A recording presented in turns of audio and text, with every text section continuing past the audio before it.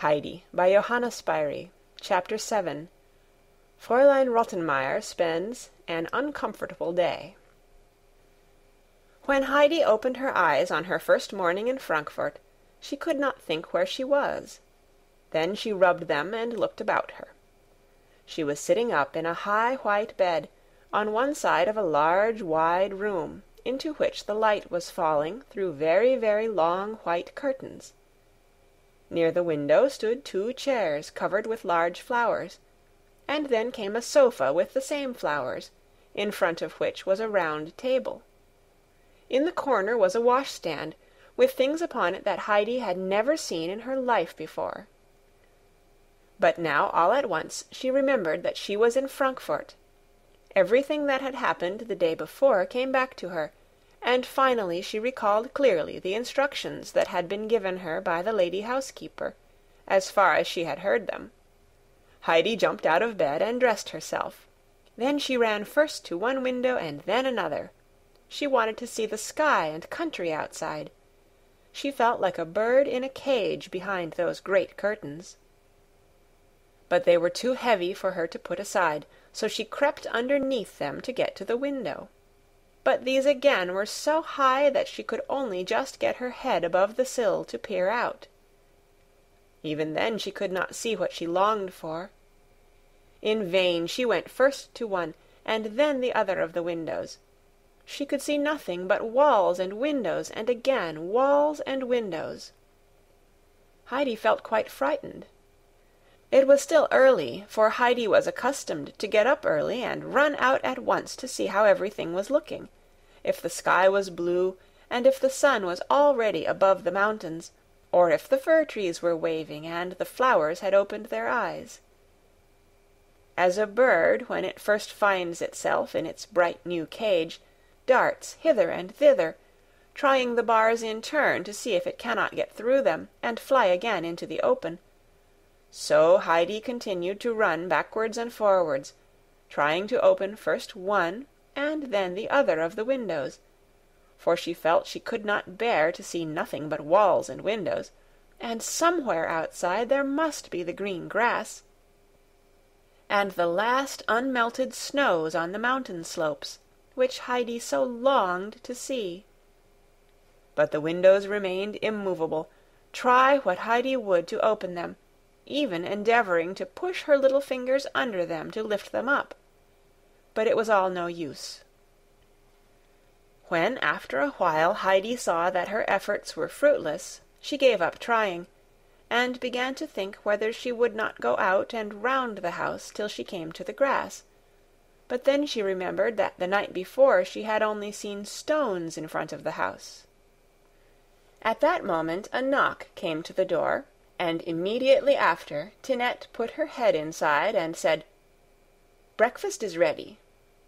Heidi had no idea what an invitation so worded meant, and Tinette's face did not encourage any questioning on Heidi's part, but rather the reverse.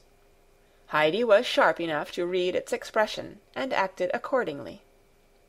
So she drew the little stool out from under the table, put it in the corner, and sat down upon it, and there silently awaited what would happen next. Shortly after, with a good deal of rustling and bustling, Fräulein Rottenmeier appeared, who again seemed very much put out, and called to Heidi, "What is the matter with you, Adelheid? Don't you understand what breakfast is? Come along at once."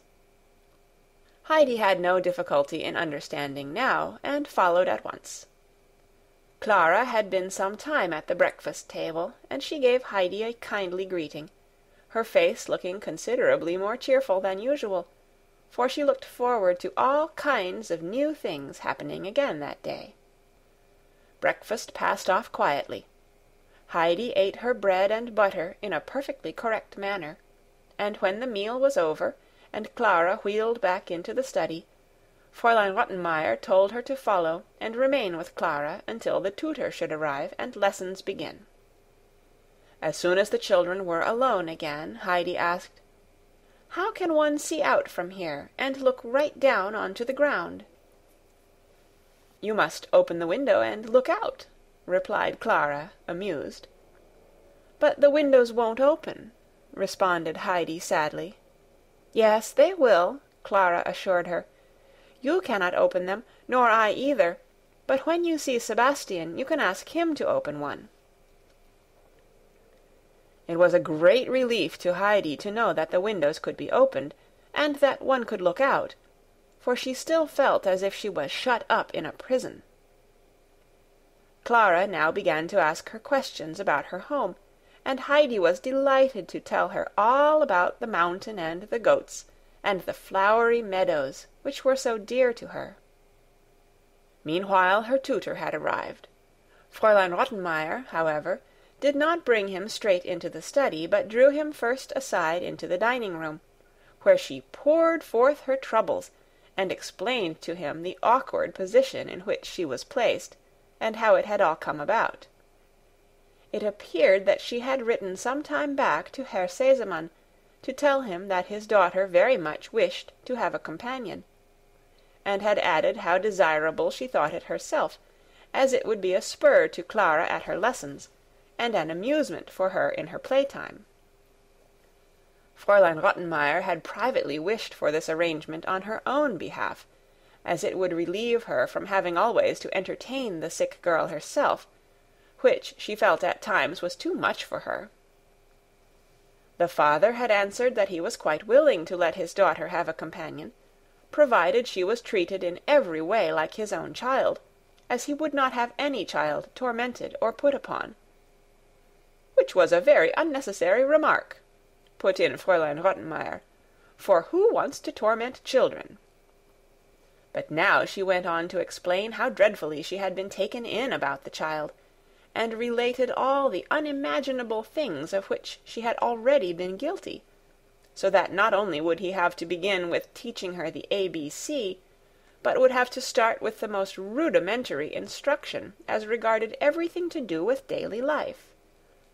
She could see only one way out of this disastrous state of affairs, and that was for the tutor to declare that it was impossible for the two to learn together without detriment to Clara, who was so far ahead of the other, that it would be a valid excuse for getting rid of the child, and Herr Sesemann would be sure to agree to the child being sent home again.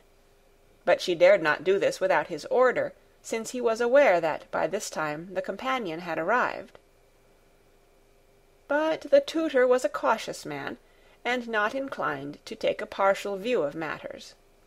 He tried to calm Fräulein Rottenmeier, and gave it as his opinion that if the little girl was backward in some things, she was probably advanced in others, and a little regular teaching would soon set the balance right. When Fräulein Rottenmeier saw that he was not ready to support her, and evidently quite ready to undertake teaching the alphabet, she opened the study door, which she quickly shut again as soon as he had gone through, remaining on the other side herself, for she had a perfect horror of the ABC. She walked up and down the dining-room, thinking over in her own mind how the servants were to be told to address Adelheid.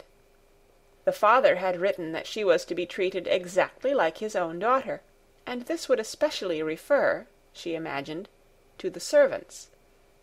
She was not allowed, however, a very long interval of time for consideration, for suddenly the sound of a frightful crash was heard in the study, followed by frantic cries for Sebastian. She rushed into the room. There on the floor lay in a confused heap books, exercise books, inkstand, and other articles with the tablecloth on the top, while from beneath them a dark stream of ink was flowing all across the floor. Heidi had disappeared. "Here's a state of things!" exclaimed Fräulein Rottenmeier, wringing her hands. "Tablecloth, books, work-basket, everything lying in the ink. It was that unfortunate child, I suppose." The tutor was standing looking down at the havoc in distress. There was certainly only one view to be taken of such a matter as this, and that an unfavorable one. Clara, meanwhile, appeared to find pleasure in such an unusual event, and in watching the results. "Yes, Heidi did it," she explained, "but quite by accident.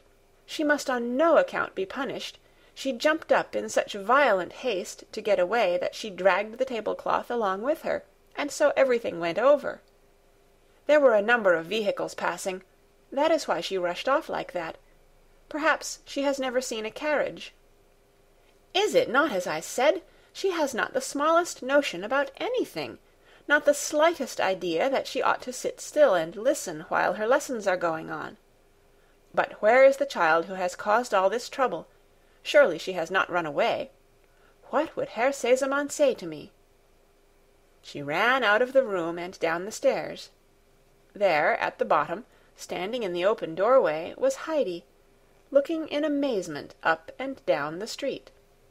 "What are you doing? What are you thinking of, to run away like that?" called Fräulein Rottenmeier.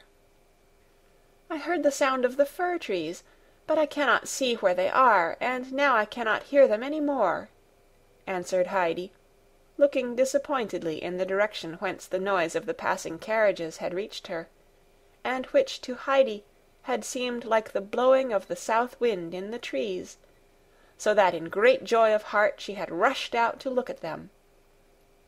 "Fir trees? Do you suppose we are in a wood? What ridiculous ideas are these? Come upstairs and see the mischief you have done." Heidi turned and followed Fräulein Rottenmeier upstairs. She was quite astonished to see the disaster she had caused, for in her joy and haste to get to the fir trees she had been unaware of having dragged everything after her. "I excuse you for doing this as it is the first time, but do not let me know you are doing it a second time," said Fräulein Rottenmeier, pointing to the floor. "During your lesson time you are to sit still and attend. If you cannot do this, I shall have to tie you to your chair. Do you understand?" "Yes," replied Heidi, "but I will certainly not move again." For now she understood that it was a rule to sit still while she was being taught. Sebastian and Tinette were now sent for to clear up the broken articles and put things in order again. The tutor said good morning and left, as it was impossible to do any more lessons that day. There had been certainly no time for yawning this morning. Clara had to rest for a certain time during the afternoon, and during this interval, as Fräulein Rottenmeier informed Heidi, the latter might amuse herself as she liked. When Clara had been placed on her couch after dinner, and the lady housekeeper had retired to her room, Heidi knew that her time had come to choose her own occupation. It was just what she was longing for, as there was something she had made up her mind to do, but she would require some help for its accomplishment, and in view of this she took her stand in the hall in front of the dining-room door, in order to intercept the person she wanted. In a few minutes up came Sebastian from the kitchen with a tray of silver tea-things, which he had to put away in the dining-room cupboard. As he reached the top stairs, Heidi went up to him and addressed him in the formal manner she had been ordered to use by Fräulein Rottenmeier. Sebastian looked surprised and said somewhat curtly, "What is it you want, miss?" "I only wished to ask you something, but it is nothing bad like this morning," said Heidi, anxious to conciliate him, for she saw that Sebastian was rather in a cross temper, and quite thought that it was on account of the ink she had spilt on the floor. "Indeed, and why, I should first like to know, do you address me like that?" replied Sebastian, evidently still put out. "Fräulein Rottenmeier told me always to speak to you like that," said Heidi.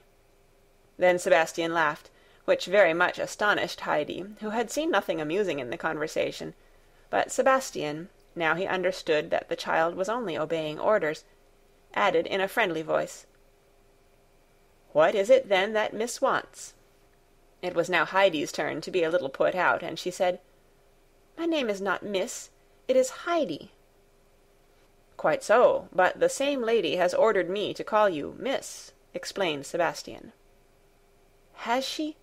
Oh, then I must be called so," said Heidi submissively, for she had already noticed that whatever Fräulein Rottenmeier said was law. "Then I now have 3 names," she added with a sigh. "What was it little miss wished to ask?" said Sebastian, as he went on into the dining-room to put away his silver.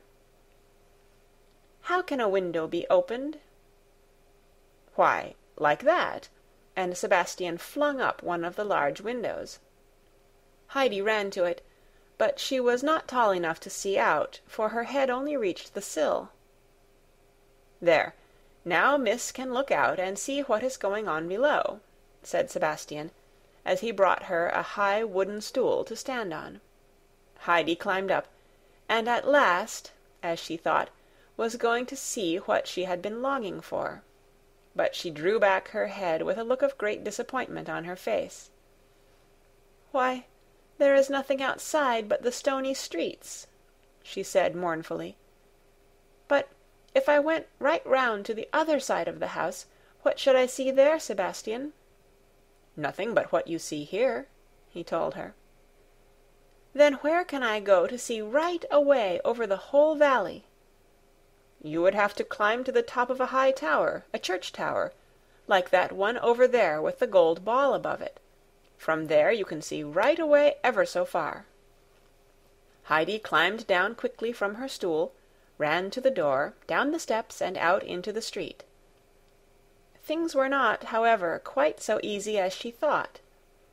Looking from the window, the tower had appeared so close that she imagined she had only to run over the road to reach it.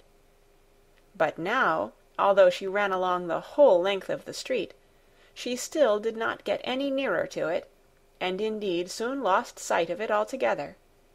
She turned down another street and went on, but still no tower. She passed a great many people, but they all seemed in such a hurry that Heidi thought they had not time to tell her which way to go. Then suddenly at one of the street corners she saw a boy standing, carrying a hand-organ on his back and a funny-looking animal on his arm. Heidi ran up to him and said, "Where is the tower with the gold ball on the top?" "I don't know," was the answer. "Who can I ask to show me?" she asked again. "I don't know." "Do you know any other church with a high tower?" "Yes, I know one." "Come then and show it me." "Show me first what you will give me for it," and the boy held out his hand as he spoke. Heidi searched about in her pockets, and presently drew out a card on which was painted a garland of beautiful red roses. She looked at it first for a moment or two, for she felt rather sorry to part with it. Clara had only that morning made her a present of it, but then to look down into the valley and see all the lovely green slopes. "There," said Heidi, holding out the card. "Would you like to have that?" The boy drew back his hand and shook his head. "What would you like, then?" asked Heidi, not sorry to put the card back in her pocket. "Money?" "I have none, but Clara has. I am sure she will give me some. How much do you want?" "Twopence." "Come along, then." They started off together down the street, and on the way Heidi asked her companion what he was carrying on his back.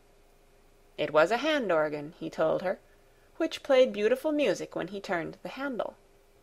All at once they found themselves in front of an old church with a high tower.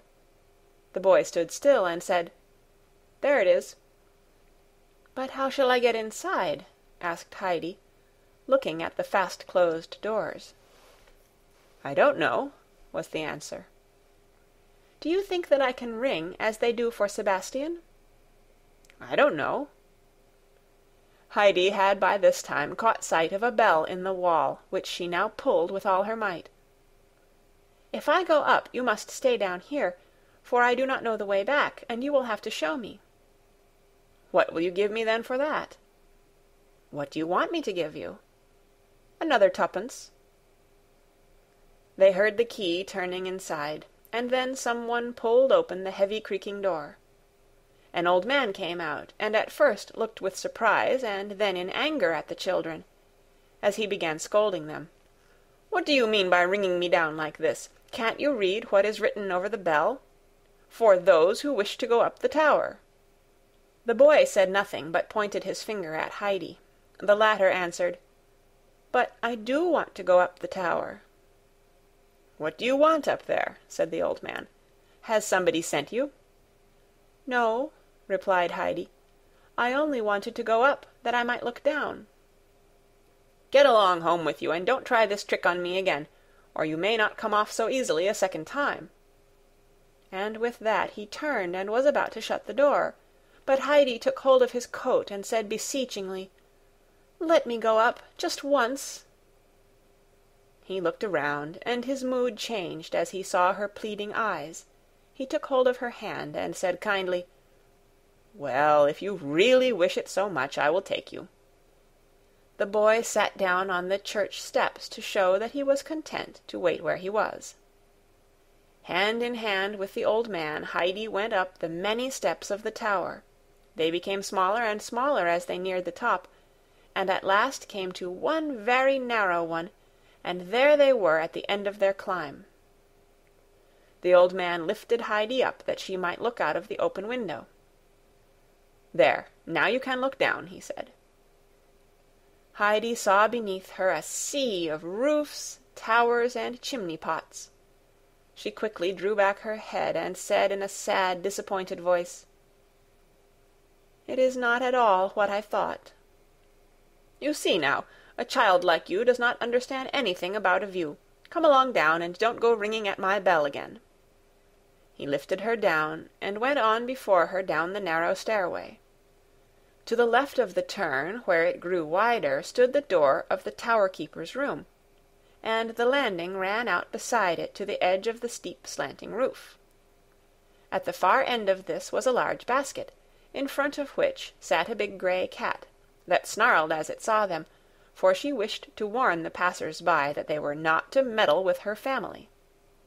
Heidi stood still and looked at her in astonishment, for she had never seen such a monster cat before. There were whole armies of mice, however, in the old tower, so the cat had no difficulty in catching half a dozen for her dinner every day. The old man, seeing Heidi so struck with admiration, said, "She will not hurt you while I am near. Come, you can have a peep at the kittens." Heidi went up to the basket and broke out into expressions of delight. "Oh, the sweet little things, the darling kittens!" she kept on saying as she jumped from side to side of the basket, so as not to lose any of the droll gambols of the 7 or 8 little kittens that were scrambling and rolling and falling over one another. "Would you like to have one?" said the old man, who enjoyed watching the child's pleasure. "For myself to keep?" said Heidi excitedly, who could hardly believe such happiness was to be hers. "Yes, of course, more than one if you like. In short, you can take away the whole lot if you have room for them."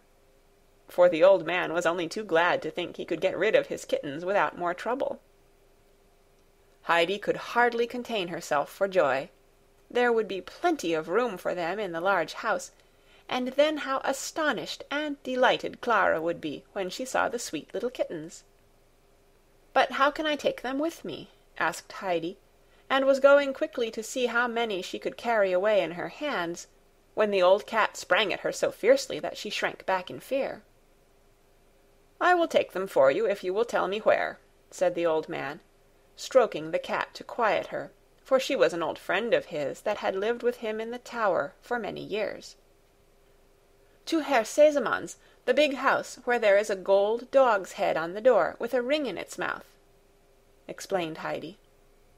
Such full directions as these were not really needed by the old man, who had had charge of the tower for many a long year, and knew every house far and near, and moreover Sebastian was an acquaintance of his. "I know the house," he said, "but when shall I bring them, and whom shall I ask for?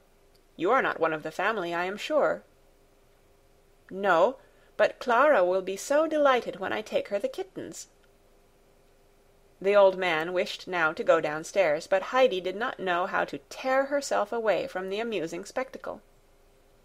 "If I could just take 1 or 2 away with me, one for myself and one for Clara, may I?"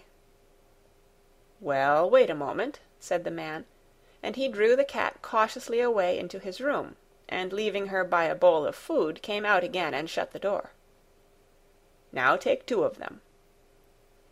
Heidi's eyes shone with delight. She picked up a white kitten, and another striped white and yellow, and put one in the right and the other in the left pocket. Then she went downstairs. The boy was still sitting outside on the steps, and as the old man shut the door of the church behind them, she said, "Which is our way to Herr Seseman's house?" "I don't know," was the answer. Heidi began a description of the front door and the steps and the windows, but the boy only shook his head, and was not any the wiser. "Well, look here," continued Heidi. "From one window you can see a very, very large grey house, and the roof runs like this," and Heidi drew a zigzag line in the air with her finger. With this the boy jumped up. He was evidently in the habit of guiding himself by similar landmarks. He ran straight off with Heidi after him, and in a very short time they had reached the door with the large dog's head for the knocker. Heidi rang the bell.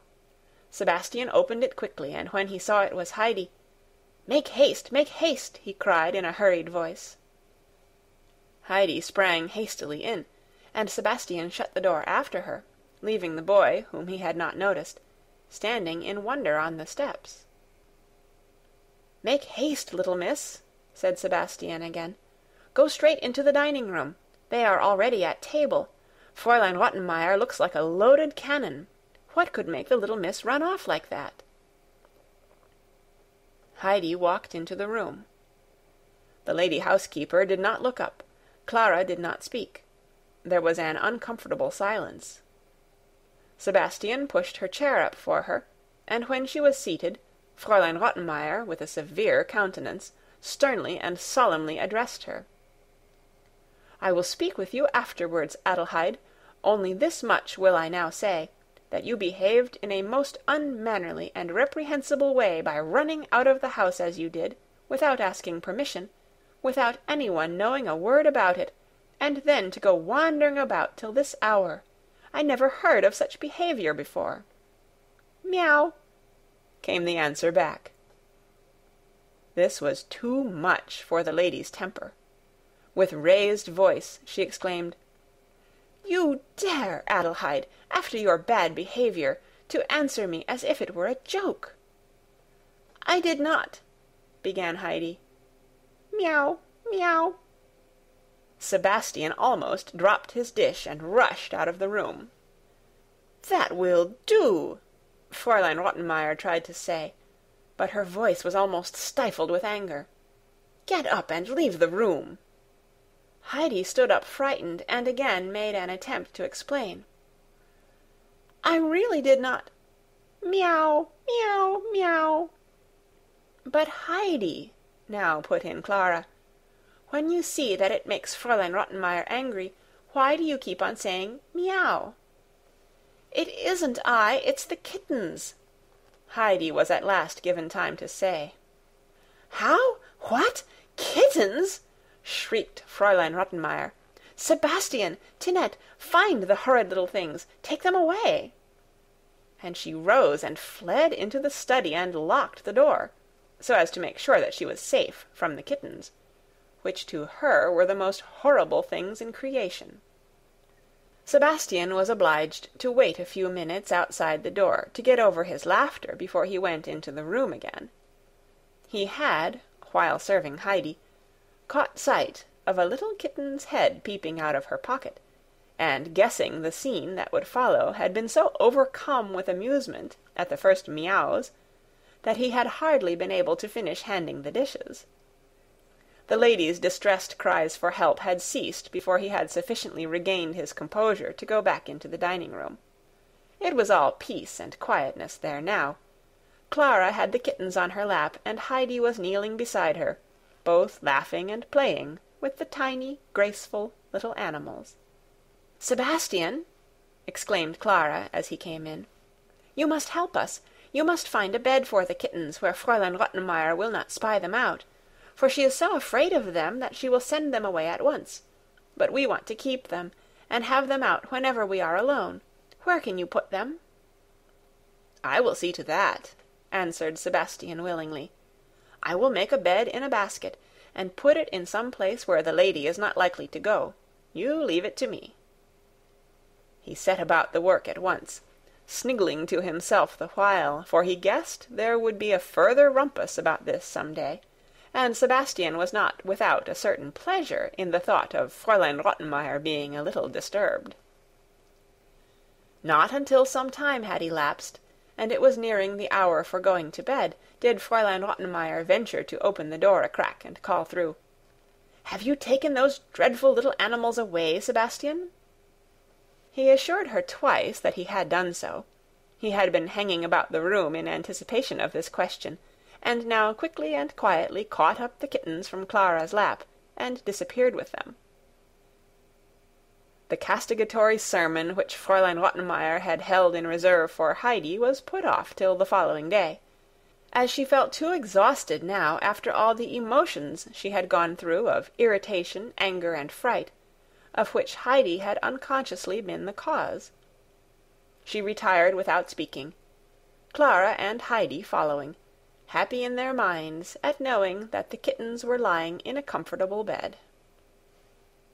End of Chapter 7. Read by Kara Schallenberg on March 17th, 2006, in Oceanside, California.